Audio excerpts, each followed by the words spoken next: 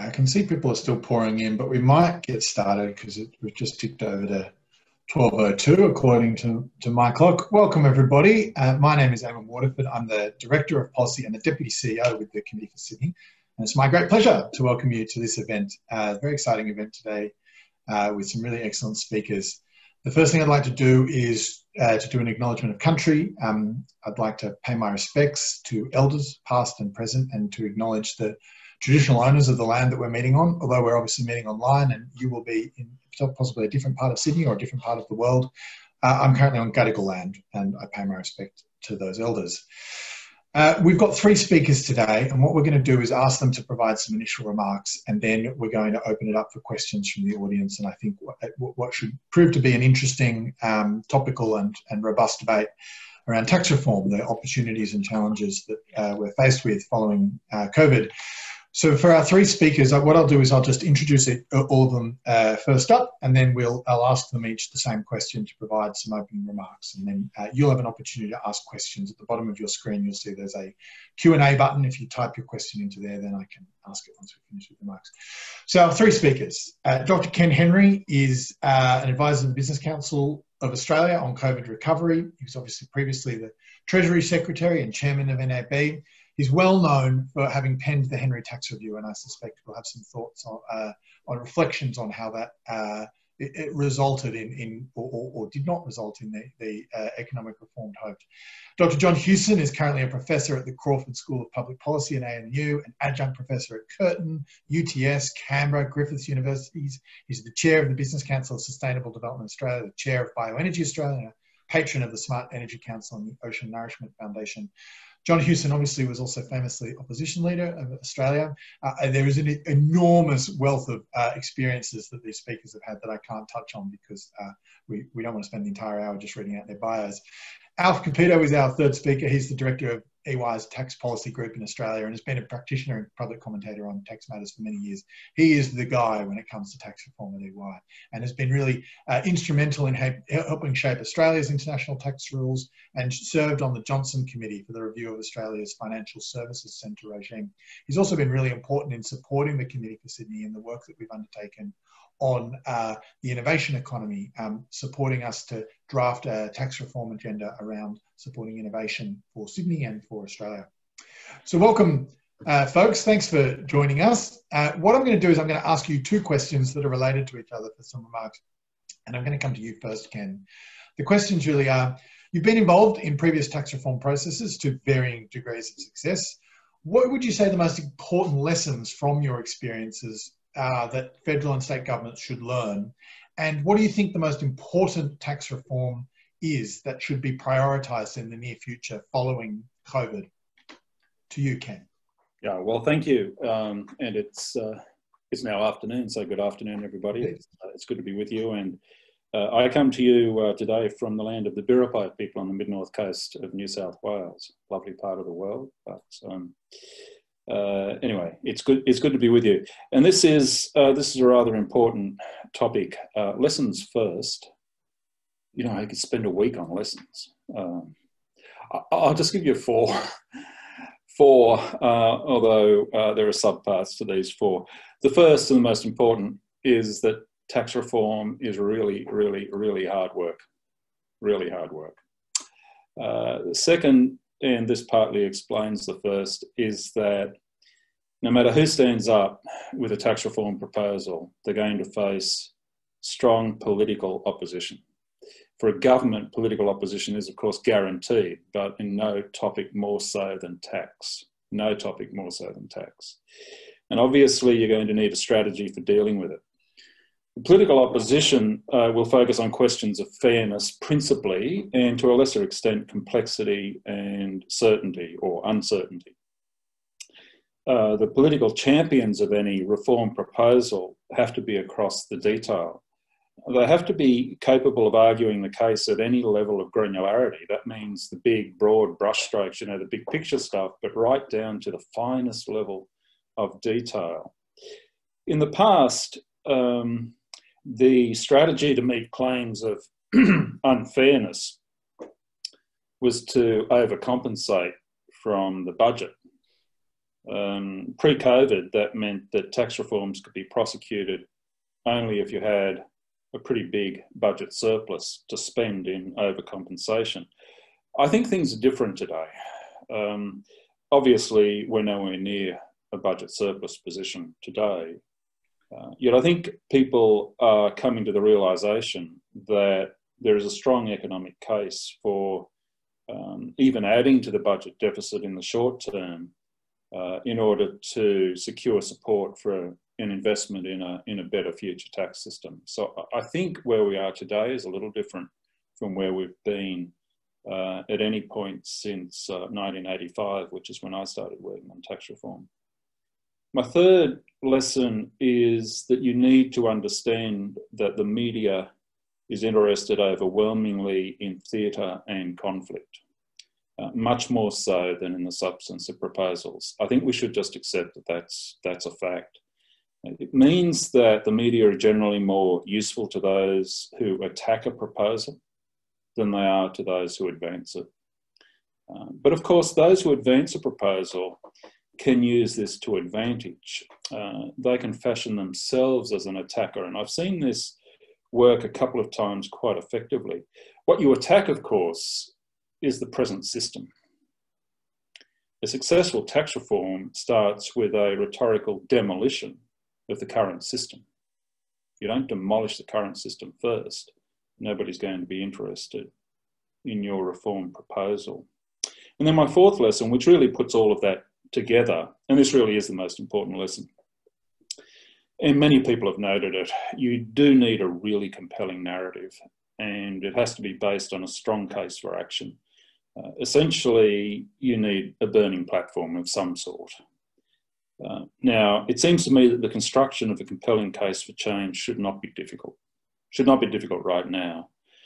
The current system that we have is at least partly responsible for several of our most pressing economic, social, and environmental problems.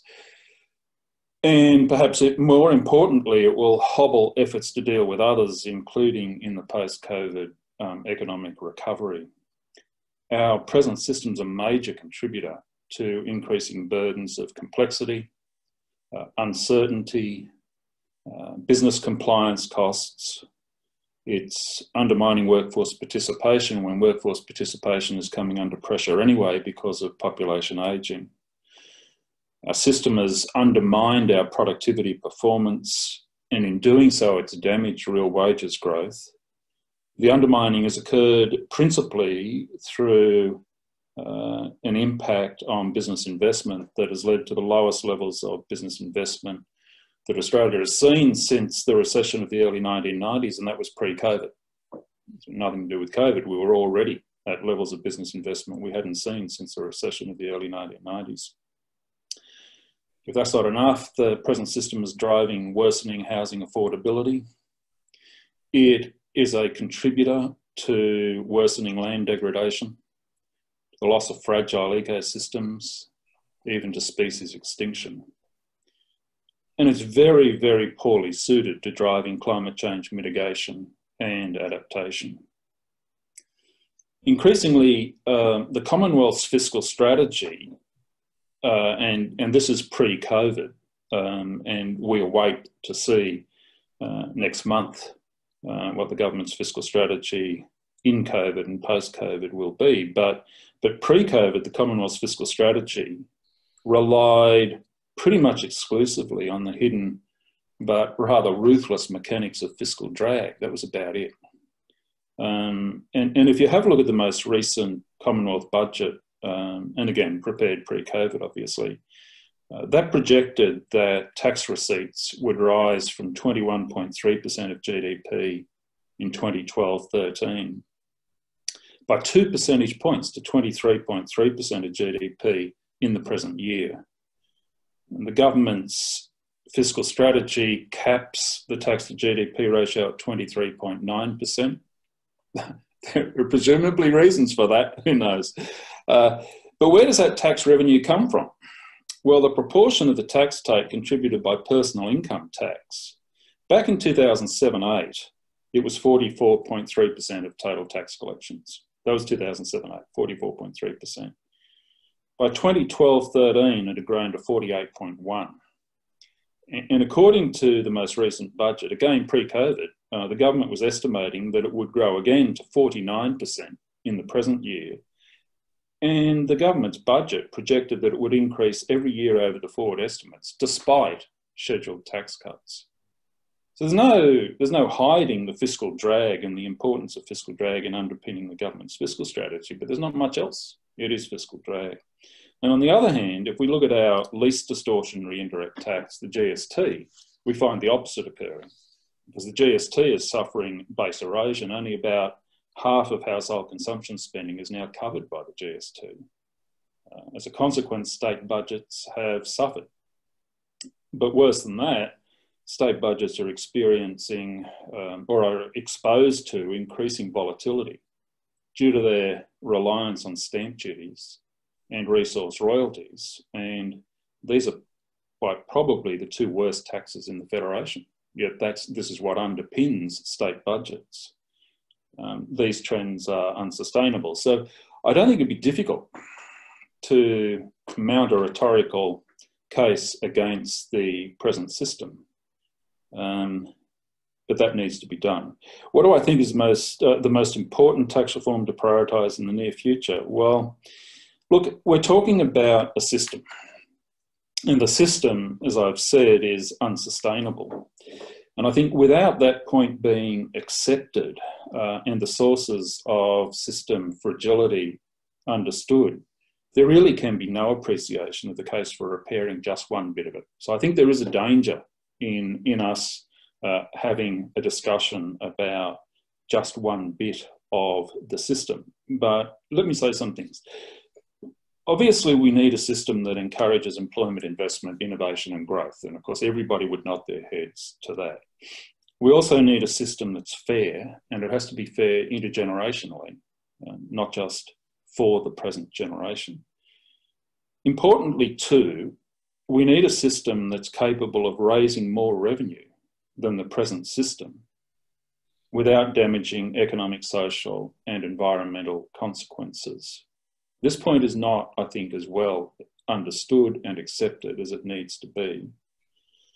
The report that we published 10 years ago now, when I say we, that the 50 or so people who were with me in the tax review of future tax system, it met all of those requirements that I've mentioned. And had that report been implemented in full, we would certainly be in a very different place today. And I won't go through it in detail, but just to set the scene, like today, and it is a decade, today, there would be no payroll taxes in the Federation. There'd be no other state consumption taxes. For example, there'd be no insurance levies. There would be no state-based resource royalties. We would actually have a national resource rent tax. The company tax rate would be 25% for all companies. There would be no stamp duties on property transfers. They would have been replaced by a national progressive land tax. There would be no fuel excises. There'd be no stamp duties on motor vehicles. There'd be no luxury car tax. There'd be no vehicle registration taxes. All of those things would have been replaced by road user charges. We would still have a comprehensive carbon emissions trading scheme, because we did touch on that in the report. Capital income and expenses would have symmetrical tax treatment with a common discount applying to capital gains, interest and rent. Scholarships, pensions, allowances, other transfer payments, all of those things would be exempt from tax. I could go on. I won't. We've lost a decade. All of that could have been achieved in the past decade, and all of it is more urgent today.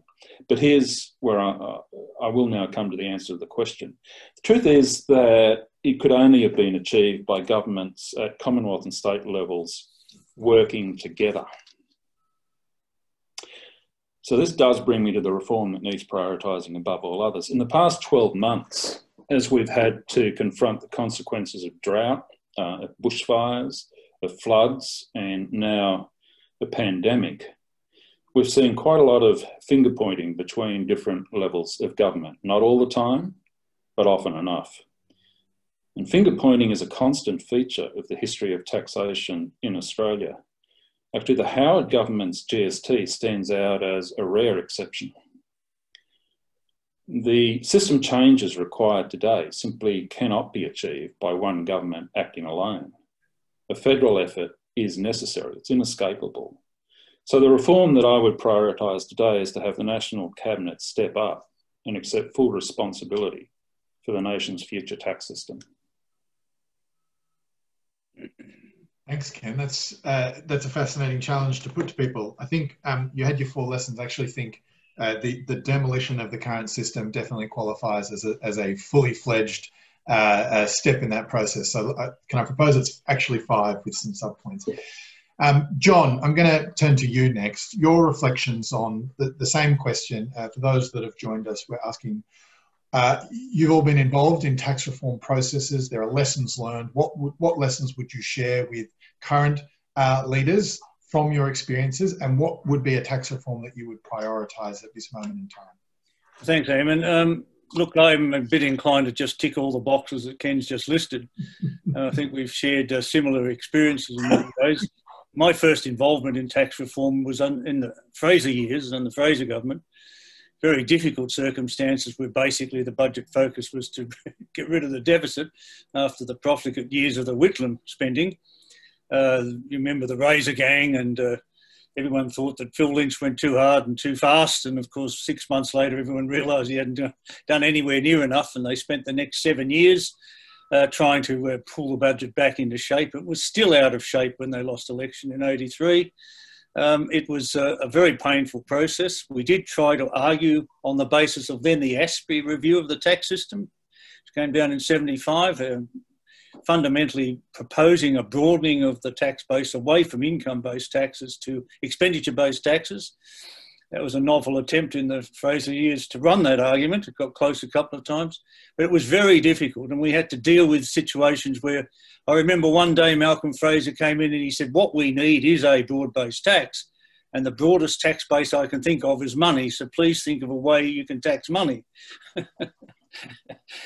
I thought we minimised as much damage as we could in those days while ending up with a financial institutions duty, which fortunately has been abolished since. But it was a surreal debate, and I'm afraid that a lot of the debates I've been involved in since are surreal at the political level. I mean, Ken made the point of how easy it is really to use tax in the political sense as the basis of a scare campaign. My attempt in Fightback to introduce a broad-based tax reform as part of a broad-based reform of most areas of public policy was easily neutered by a very effective tax campaign. And I naively perhaps relied on Keating to a large extent. When he lost his attempt in '85 to broaden the tax base, the famous motel room deal done between Hawke and Kelty to kill it off, he made a very passionate statement that he'd die fighting for a GST, a broad-based consumption tax. I naively believed that was sensible and that he'd stick with it, not realising, of course, that he immediately saw that as the most effective way to unseat me, or as he would say, do me slowly, which is what he did fairly effectively. So my motivation these days is simply to move beyond birthday cakes and try and get to some sensible national discussion about tax. I mean, Ken's listed, the main weaknesses of the tax system. We know there's just too much dependence in the personal tax system on bracket creep, and the numbers that Ken gave should be alarming. Unfortunately, the political debate today, the government says, well, we've basically ticked the tax reform box. We're going to bring forward those tax cuts from 2023, 2024, whatever they were, concentrated really on the higher income earners, to the benefit of higher income earners, and that's tax reform. And we know that that's only going to compound the problem. Of course, bracket creep will presumably continue through that process and negate the significance of even those tax changes. And we saw the experience of the last election where the Labor Party tried to do a few specific tax changes, not really big ones as it turned out, but they were easily the basis of a scare campaign. The combination was the threat of perhaps a wealth tax or a death duty, became exaggerated beyond belief in terms of the political debate. But that is the main constraint on tax. And I think if you are to think about what needs to be done, I mean, you can go through each of the areas of tax. What's wrong with personal tax? Well, we know that too much reliance on bracket creep. We know that because we have a large tax-free zone, tax rates cut in, personal tax rates cut in at high rates at low income levels. We know that probably the corporate tax system based on profit is largely unsustainable in the medium term. We know that the GST is no longer the growth tax it was promised to be. In fact, as Ken said, it's on less than 50% of household expenditure, and the bit it's on is not growing as fast as the bit it's not on, so the revenue base doesn't go up. You've got these nuisance taxes at the state government. It is a shared responsibility between state and federal government. We have nuisance taxes like stamp duties, insurance duties and so on, which are quite distortionary, perhaps payroll tax, although notionally payroll tax is potentially a very effective tax base, except it gets neutered as the states compete with each other to attract business or whatever. We don't have congestion taxes or road charges. We have an ineffective resource rent tax. We obviously don't have a carbon tax or a price on carbon. There are a lot of weaknesses in the system which make the present system unsustainable.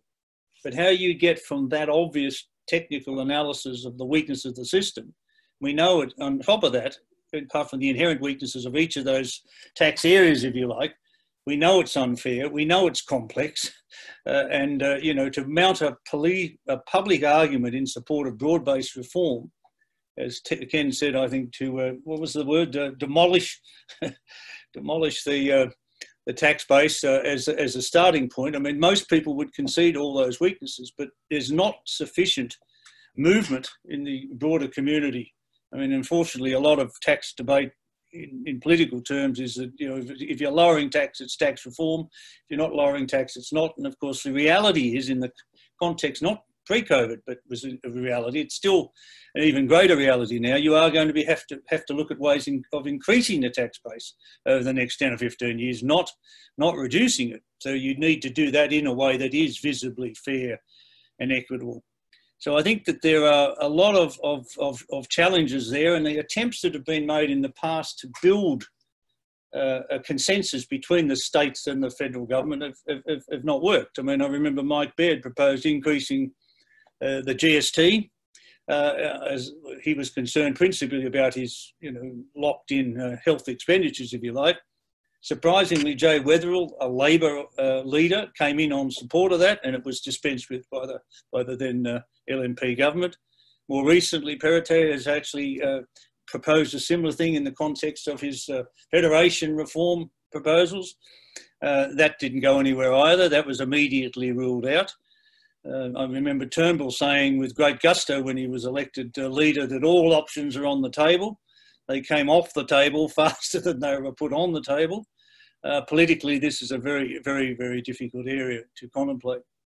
Yet having said that, you would think that COVID does provide a real opportunity to actually move in the direction of genuine reform in a number of areas, including tax.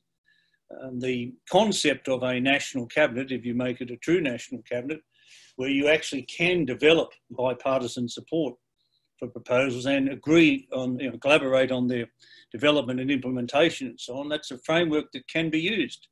And of course, there's an imperative, I think, to reset.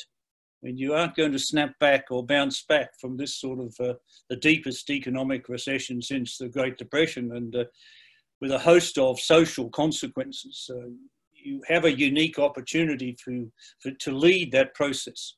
And tax is a key element of that, I think, and it offers a lot of longer term benefits in terms of productivity and incentive and so on, participation, intergenerational equity, all the things that are going to matter in this country, but they get ignored in the current debate. But there is an imperative to do something in a reset sense. And, I still go back to the GST. I mean, I do think that the need is there to broaden the tax base. I would actually look at the possibility of broadening the base as far as possible and increasing the rate. and end up with about 100 billion net of compensation to spend on to fund the restructure of the rest of the tax system, to abolish some taxes and to reconfigure personal and corporate taxes and so on. There's a capacity to do that. The idea of compensation is a real one.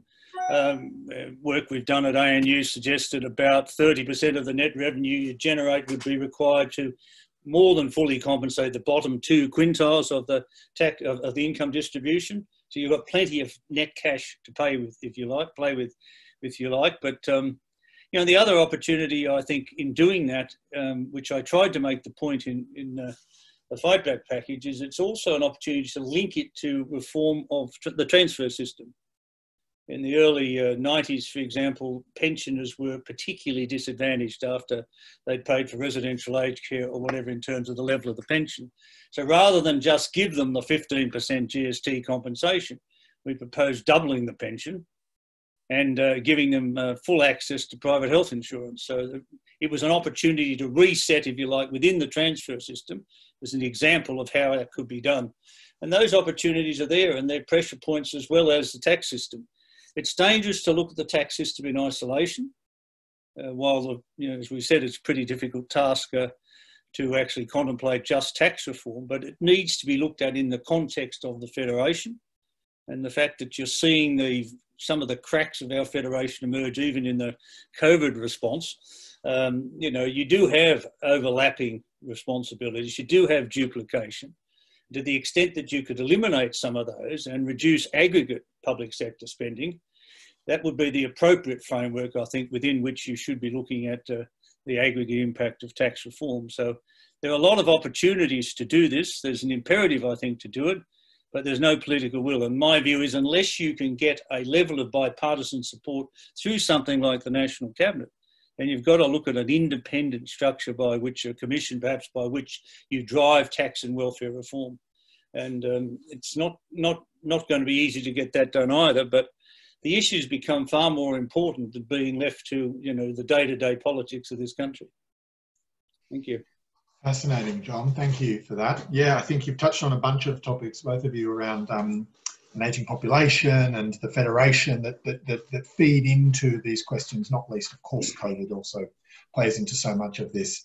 I can see a bunch of questions streaming through, but before we jump to that, I'm really keen to bring Alf into this conversation. Alf, your reflections, what are your lessons that you've learned? What are the things you think leaders today need to be aware of if they want to embark on tax reform, and what do you think important reforms might be? You're muted, Alf, just unmute yourself. Having listened to John and Ken, you know, they've covered a lot of ground, which is, and I agree with everything they've said. But let me just add a couple of things then. You know, John just mentioned towards the end there, you know, the process of, you know, how do you get this thing done? Well, short of bipartisan agreement, it's very difficult for what Ken said. You know, we have a history in this country of knocking off people around election time on taxes. And so, you know, no opposition is going to give up their opportunity to do that easily. And even if they agreed, frankly, with what the policy was as being a good policy. So question whether that's ever going to happen again. As a firm, you know, we started about 4 or 5 years ago really pushing hard this notion of some sort of independent tax commission that would be a body of experts that would come down with proposals that were good for the country, with, you know, on a consensus basis with the stakeholders around that particular commission, that then would have the gravity of respect within the community to be carried forward. But everyone liked that except the politicians. Why didn't they like it? Right, because they didn't want to give up the power of, you know, setting their own tax policies. And you know, we weren't suggesting that, for example, that commission would override them or have the power to put policy in place that they disagreed with, but that it would come up with the recommendations, a bit like what Ken did 10 years ago. So unless there is some change in the mechanism by which we come up with policy and get and deliver a sort of community accepted result. You know, if you had a community accepted result, it would be difficult for the politicians to then bicker amongst themselves about it, just as we saw with COVID. You know, once the community got around the notion of, you know, closing the borders, doing certain things, well, no one was going to really try and make political do of that, because the community would have seen through that. So I think there is a political challenge around how you get tax reform done in this country, and it's a shame that we've had a history of elections being lost and won on tax battles. It's a real shame. Ken said we've lost 10 years. Absolutely, we have lost 10 years. And in that 10 years, not only have we lost to the 10 years, but other countries have moved forward, right? And we've gone even further backwards. So 10 years ago, our corporate tax rate was probably globally competitive. 10 years on, it's hopeless, right? We're at 30%. You know, the US is at 21%. The UK is at 19%, right? US and UK, they're not tax havens. And they're 10 percentage points plus, you know, below our corporate tax rate. So our personal tax rates are high, right? So if you're, and 10 years on, global investment is even more mobile than what it was before. So if you have mobile investment where people can decide, well, they're going to do their, set up their operation in 5 or 6 potential countries, actually, they kind of like Australia, but, you know, the tax system makes it ridiculously expensive to do it.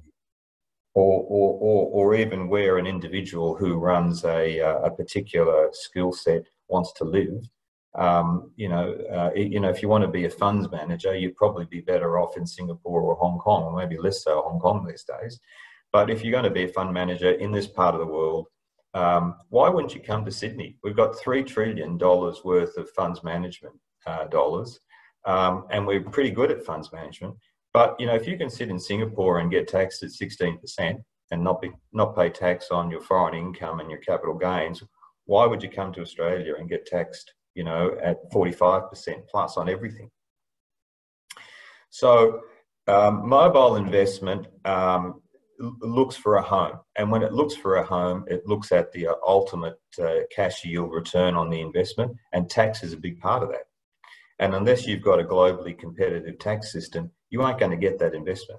And in fact, it's the opposite that we're seeing now. You know, we are seeing people that have invested in Australia and have come up with things that can be exploited globally, wanting to emigrate those things because the tax system is so expensive to leave that asset here and to enjoy the revenue of that asset over a long period of time here. So the world has got mobile, more mobile, and therefore, you know, if you want to be a country to attract investment, you have to be globally competitive when it comes to taxation. And unfortunately, we're not. And worse still, we raise more tax from corporates and individuals as a percentage of GDP than a lot of other countries. In fact, most other countries, right? So we're the tax base that we need to reduce to be competitive, the corporate tax base and the tax base that applies to entrepreneurs, is the very tax base we're currently relying on to basically pay the bills. Right? So it's crazy. We need to shift our reliance from that tax base onto something else. And, you know, Ken and John have touched on this, the answers as to what that should be, and then become smarter with reducing the tax levies on investment so that we can continue to attract or attract investment and in things such as innovation, R&D, startups. We're actually good at that stuff, but once it reaches a certain level where it can be exploited overseas, then it tends to leave this country simply, primarily because of the tax system here. So that's the challenge for us. Not only do we have an over-reliance on income and profits taxes, which is draining the investment dollars. But we have that over-reliance right now, right at the time when we need to create jobs and we need more investment. So we've painted ourselves into a corner. And frankly, I think, you know, yes, we need a medium-term strategy to change the system long-term, but we need a short-term strategy to make sure that that investment dollars, the tax system is not adverse to investment dollars being spent. So we're going to, I mean, there's talk about things such as investment allowances and incentives around R&D and innovation in the next budget.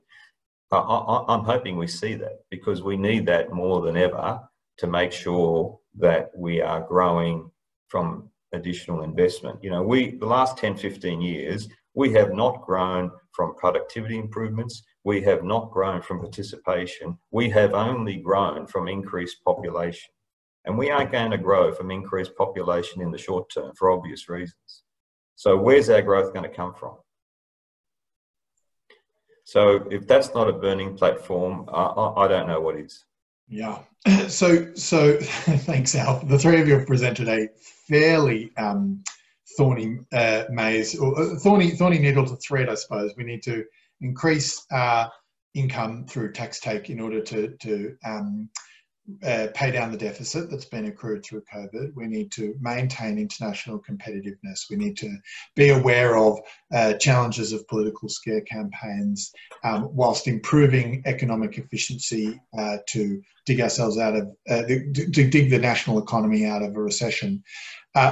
Those altogether seem like quite a difficult ask in any circumstances, and we're obviously doing it at a time when we're also dealing with a global pandemic. So I guess I wanted to ask a question. You know, there is this concept that we have a opportunity because of COVID that we didn't have before, that COVID gives leaders, politicians and advocates for reform a platform for reform, that the public is more willing to accept these sorts of reforms than they were pre-COVID. So my question, I suppose, is, do you think we have that opportunity? Do you think that opportunity is real, and how long do you think it actually sticks around? If we're undertaking reforms in 2021, will people's memories of COVID be so distant that they will in fact not accept that? And do we need to be moving quicker than perhaps politicians currently are?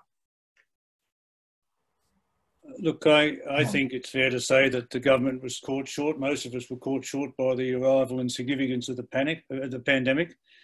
There had been no forward thought or planning about that, even though this is the 5th pandemic just this century in the last 20 years.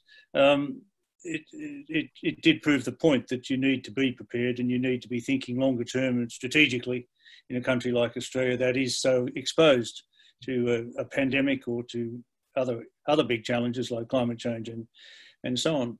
I think the thing that gave me great heart was how quickly people responded to that. I mean, the consequences of lockdowns and border closures and social distancing and so on were adjusted to. People changed their lifestyles. They changed the way they work. They changed the way they travel. They changed what they eat. I mean, a whole lot of consequential changes that in digitalisation. I mean, I remember discussing digitalisation with senior public servants. They were planning a 3 to 5 year transition. It happened in about 3 to 5 weeks. I mean, these things happened much quicker than anyone thought. So that gave me great heart. And then, of course, the process has revealed a lot of structural weaknesses in our federation, in supply chains, in a whole host of areas that we're starting to recognise the challenge of. And as you mentioned, population, immigration's collapsed. You know, these are big structural shifts that will take time to turn around. So there is an opportunity to reset in a number of these areas, and one of those areas should be tax. You know, if you are interested in taking a longer term strategic view and positioning Australia correctly, then tax has got to be part of that reset, as are attitudes to manufacturing and other industries.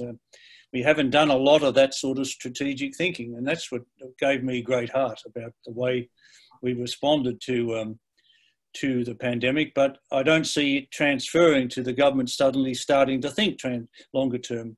When you've got, in my experience, you've sort of got three stages in policy development. You've got to get the community to agree that the problem, the magnitude, the urgency of the challenge, if you like. Second stage is to be prepared to talk about options and elevate a debate from, I don't know, kitchen table to the national domain. And then thirdly, focus on a strategy that you can deliver over a period of time. And that really should be a bipartisan exercise. You've got to start with a concept of where you think Australia can be or should be a couple of decades out, and then come back to see what you need to do in public policy terms to get there. And if you look at the realistic threats and challenges in that sort of 2-decade horizon, there are a lot of changes that need to be made for us to capitalise on that. So that thinking hasn't filtered through to government, unfortunately. John and the panel, there's a saying that the policies that are adopted in a crisis are the ones that have been sitting in the bottom drawer. That essentially that you don't have time in responding to crisis to develop and to go through a full policy development process, and you essentially have to take what you've already got. What have we already got? Well, you got Ken's review. I mean, implement Ken's review. Yeah, and I would say that, wouldn't I? But actually, I think it's true. It is true. You know, and I've heard people say in public debate during the COVID-19 crisis that, well, things have moved on in the last 10 years. Well, yes, they have. The case for implementing those reforms has become more urgent. I mean, that's actually what's happened in the last 10 years. It's not that those reforms have become, in any sense, less relevant. They've become more relevant. But just listening to John, I agree with everything John said. I think it's worth emphasising one of the points that John was making, which is that, and go back to the comments I was making earlier, that, you know, you do need a compelling narrative, but the narrative has to be so compelling that it can sustain multiple reforms over multiple years. And it's not as if we haven't done this before. If you think back to the 1980s, and John referred to the 70s before, when people like John, not enough people, but people like John were worried about the position that Australia was in. When Australia floated the dollar in December of 1983, abolished capital controls and so on, it set off a chain of events that actually the people were not prepared for. It kind of created a crisis in the 1980s, certainly by the mid-1980s. It created a crisis. This is where Keating's famous Banana Republic line came from. This was a sense of emergency, you know, something had to happen. It focused the mind. A very compelling narrative was constructed on the basis of that crisis. It was so powerful that years and years later, in fact, in the middle of the recession of the early 1990s, the government, and a Labor government at that, was cutting tariffs. Imagine that.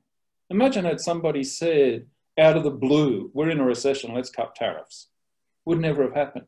Point is that the narrative that was constructed in what was perceived as a crisis in the mid-1980s was so powerful and so well understood by the Australian population that it compelled the government to continue with tariff cuts through the recession of the early 1990s. That's the sort of narrative that we need now.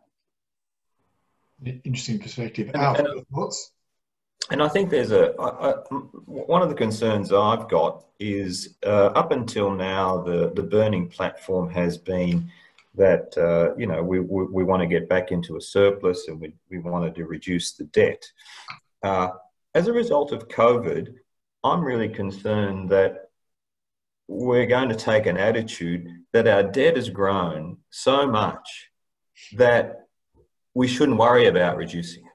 You know, $1 trillion, you know, close to $1 trillion of debt.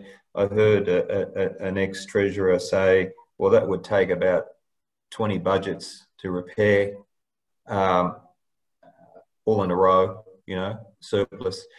So what's the chances of that happening? And I think we're being conditioned to saying that, okay, well, we don't have to pay down this debt. We're going to grow our way out of it. Well, how the hell are you going to grow your way out of it when the taxes that you're supposed to reduce in order to incentivize that growth, you're very dependent on right now. The only way you can grow your way out of it is if you gradually work out another way of raising the revenue that you've got and, reduce the taxes that inhibit investment. And even then, I'm not sure that you can ever grow your way out of $1 trillion worth of debt. At some stage, you're probably going to have to make some hard decisions about starting to repay it rather than just, allowing the economy to grow. Because to allow the economy to grow, to pay that sort of debt down, it has to have exceptional growth, right? Not your standard 3% year in, year out growth, right? So I can't see how Australia can get to that level of growth without something dramatic. I think we are in a burning house now. And I don't think we should let the politicians convince us that we're not. Can I pick up on Ken's point about the tariffs? I mean, the big difference between the late 80s, early 90s and now is that politics is such a short-term negative game. You score points on the other side, you shift blame to the other side, you don't look at these issues on their merits, you don't be constructive. We made it easy from opposition for Keating to cut tariffs because he used to tag me as Captain Zero. I was arguing for zero tariffs. So you could bring it down from 400 to 200 to 100 on shoes, for example, wouldn't make any difference. Hewson wasn't going to oppose it. And that's what you need. And if you've got the concept of a national cabinet and you put the opposition in that cabinet for the purpose of being constructive, it's a chance. I'm not saying that, it's not about scoring points. People are actually, I think the electorate is now pretty sick of point scoring and negativity when the problems are there and they're not being addressed. And, that's about the only way you're going to get there now, short of Alf's idea of the commission, which will take it away from politics, but then it'll make recommendations, not necessarily picked up by either side of government. So it is a difficult position, but if you have a sense of the national interest, it's a term that gets bandied around all the time, but a genuine sense of the national interest in the context of maybe a 20 or 30 year view, then these things actually can be done. That's, I think, a good point. I mean, it's interesting. The National Cabinet currently doesn't actually include the federal opposition. It sounds like, John, your thoughts is that it probably should. Yes, understanding that you are trying to find common ground on what are very, very difficult issues, very complex and difficult issues that will have to be addressed over a longer period of time. And it's counterproductive to the national interest to score points in that context rather than work together collaboratively. I've been surprised by, as I said, the response of individuals, businesses, institutions and so on to COVID, the challenge of COVID, but always within a collaborative framework. So we just need to build the strength of that collaborative framework within which all the players will have a role to perform.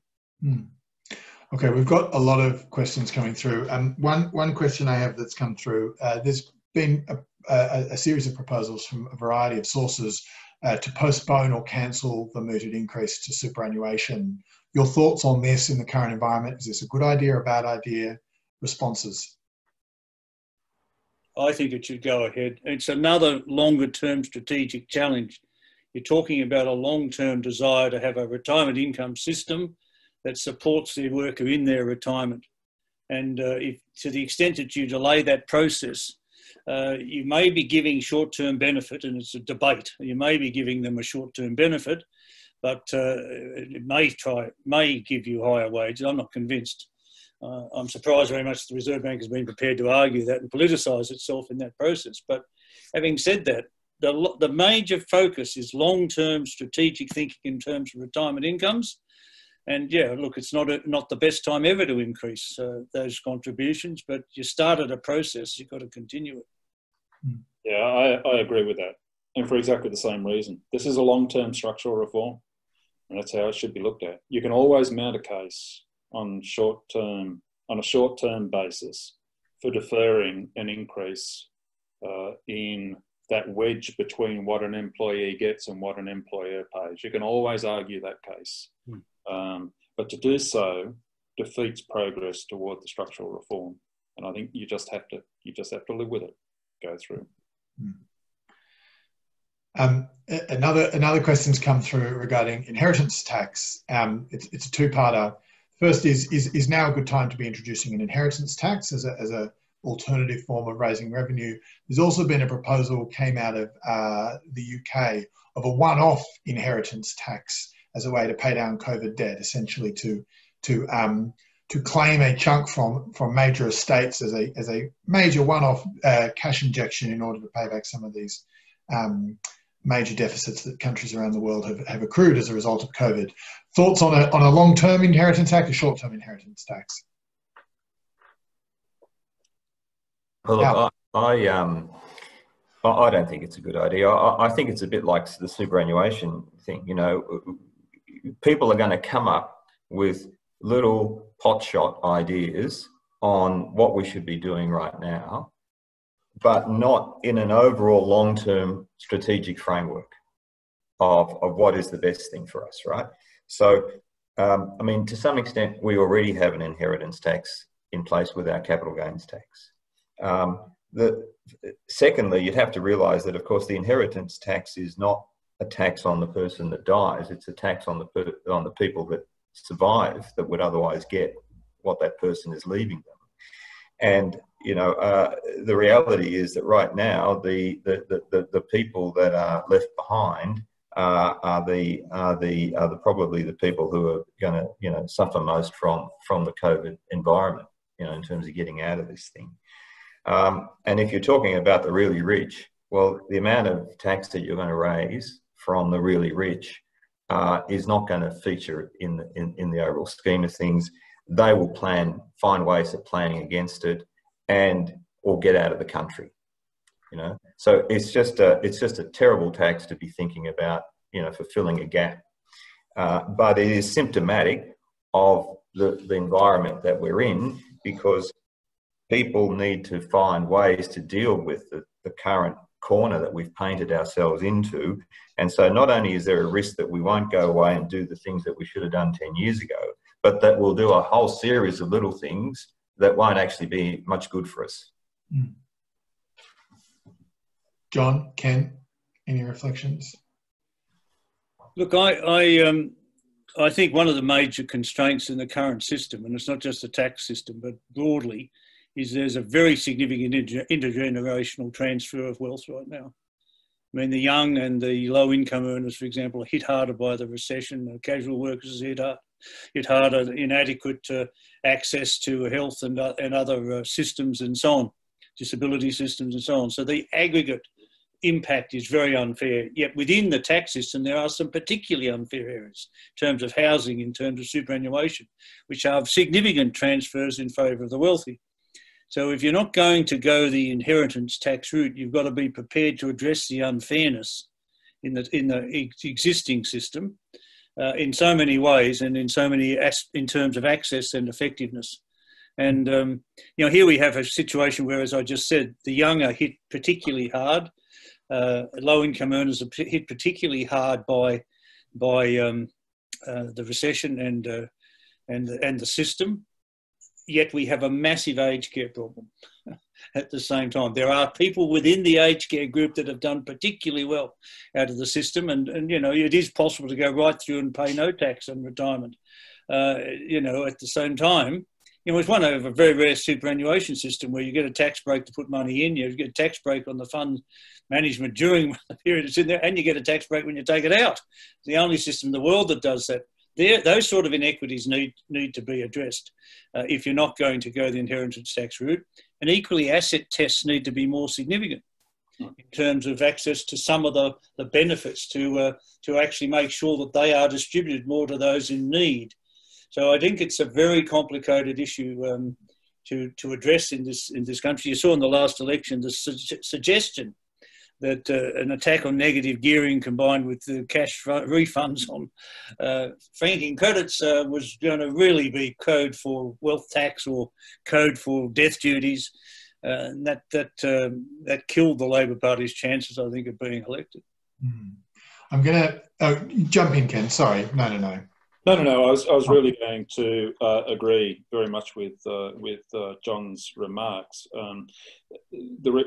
When you think about an inheritance tax, or the case for an inheritance tax, it really forces you to ask the question: what's wrong with our present income tax system and what's wrong with the means testing that we have for transfer payments. So, income tests and assets tests, and would it be better to have a better and in fact uniform means testing arrangement for transfer payments?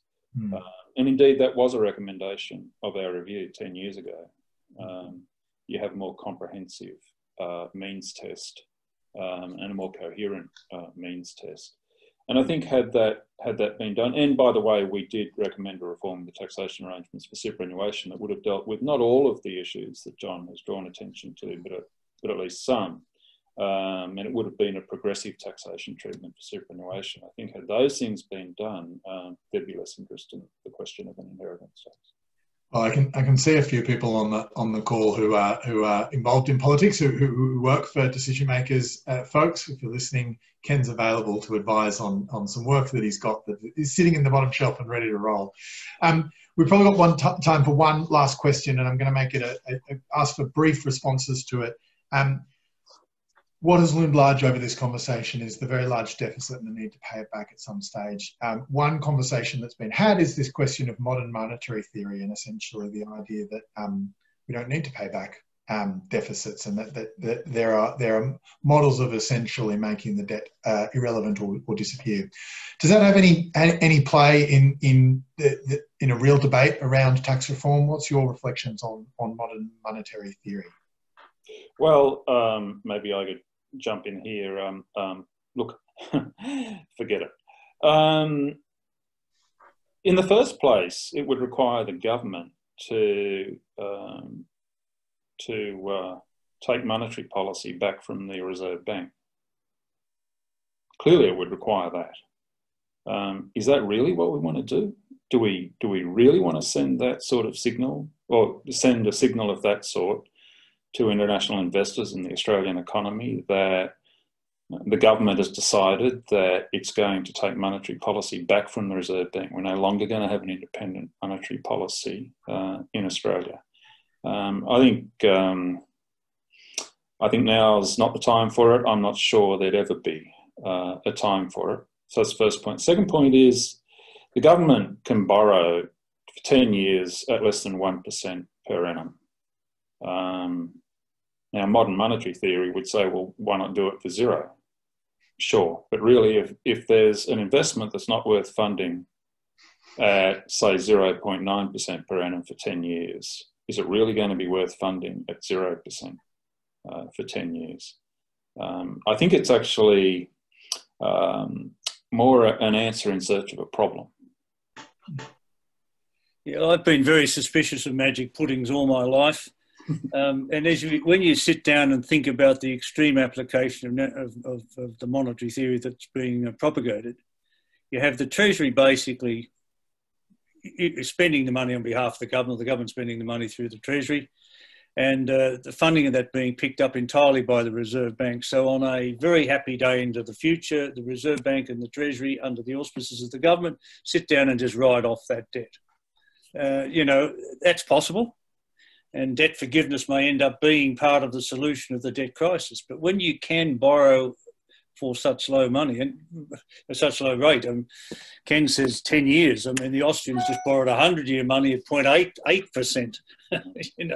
In that world, why wouldn't you, if you can productively invest that money in infrastructure, economic and social infrastructure? You could have an infrastructure revolution in this country if you did that properly. And that's a far better alternative than pretending that you're sitting on a magic pudding without consequences, because it will have consequences. And so I'm very nervous about those suggestions. It's an easy way, as Ken said, it's a solution looking for a problem. It's an easy way to get the system ass backwards. Alf, some final thoughts? Look, I just wanted to say, pretty much what I said earlier, that I think there's a danger that the burning house that we're in, we're not going to realise how bad it is if we convince ourselves that having $1 trillion worth of debt is not a problem because interest rates are really low. We have to prosecute the fact that we have a burning platform for change, and if we lose that, we'll lose the impetus to make the changes that we're talking about. Wow, some really great topics we've covered off in this hour. Thank you to everyone who's tuned in. Thank you to John, to Ken, to Alf. Really appreciate your time. It's genuinely wonderful to spend time with big brains like yourselves. So we'll leave it there. It is 1 o'clock, so we like to finish on time if we can. Thank you for attending. Thank you for your thoughts. Thanks very much. Yeah. To everybody, we'll see you at the next event.